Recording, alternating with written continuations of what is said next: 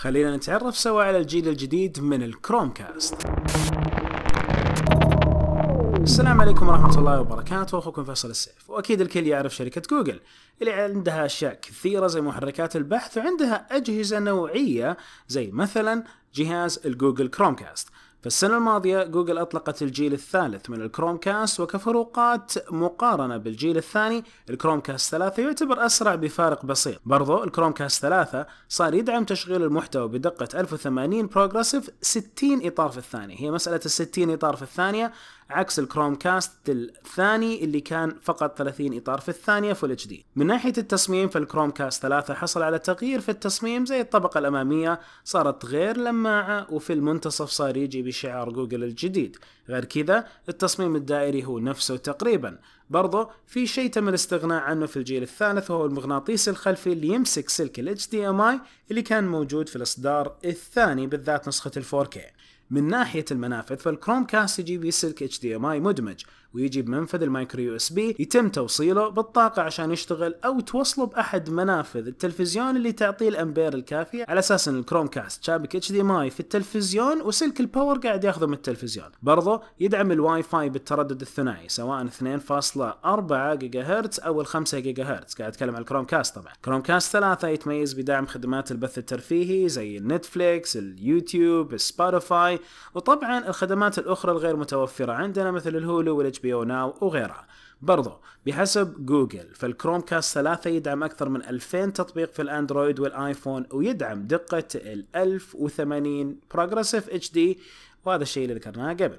من ناحية طريقة استخدامه كل اللي عليك تسويه انك تشبكه في الشاشة وتثبت تطبيق الجوجل هوم، واللي من خلاله تتمكن من تثبيت الكروم كاست. طبعا راح يسألك عن الاسم اللي تبي تعطيه لنفس القطعة، والمكان اللي ودك تحط فيه هذه القطعة. تطبيق الجوجل هوم سهل الاستخدام، يتميز انك تقدر تشبك اكثر من قطعة كروم كاست وتضبطها وتسميها عن طريق التطبيق، مثلا كروم كاست خاص بالصالة، والقطع الاخرى خاصة بالمطبخ وغيرها. سميهم اللي تبي، واسمائهم هذه هي اللي بتعتبر عندك تحسب في مسألة التنظيم، وأماكنهم أيضا حتساعد بعدين إذا أنت بتستخدم مع المساند الشخصي حق جوجل. برضو من خلال الكروم كاست تقدر تسوي أشياء عديدة زي بث الكمبيوتر أو الجوال عليه، وتقدر تستخدم جوالك في رفع وخفض الصوت. وعندك أيضا نمط الضيف. إيش الهدف منه؟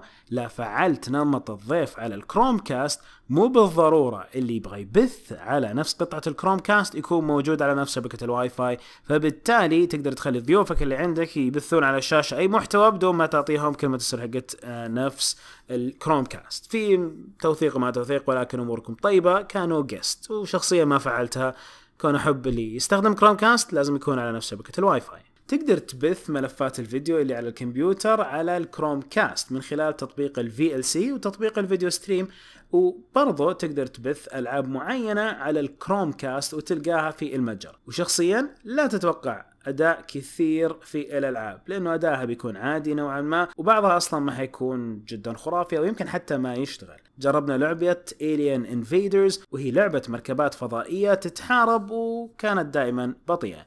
برضو يمديك تستخدم متصفح كروم عشان تبث على نفس الكروم كاست. وعلى فكرة دائما نوضح، عشان تبث على أي قطعة كروم كاست لازم أنت تكون واصل على نفس شبكة الواي فاي اللي مربوط عليها هذا الكروم كاست.